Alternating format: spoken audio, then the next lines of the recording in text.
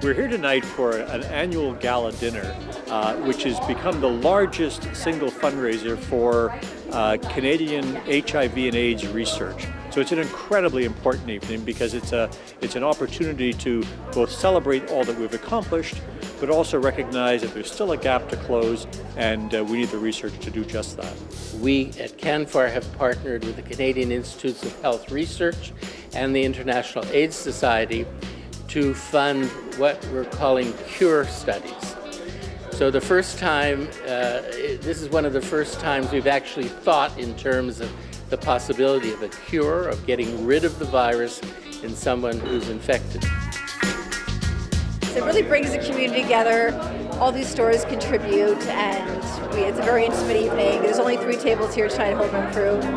My dear friend Sylvia Mantella is one of the co-chairs this evening.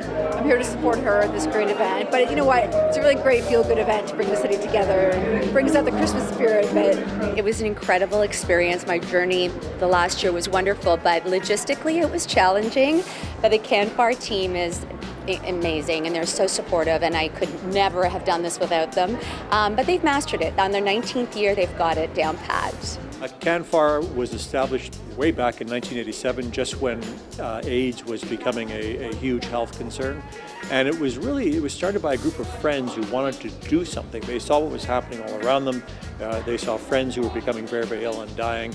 And so they established this research foundation to fund medical research into all aspects of HIV and AIDS. We have 50 to 60 new babies every year at Sick Kids born to HIV-infected mothers who are on effective treatment, and those babies are uninfected. A big success story.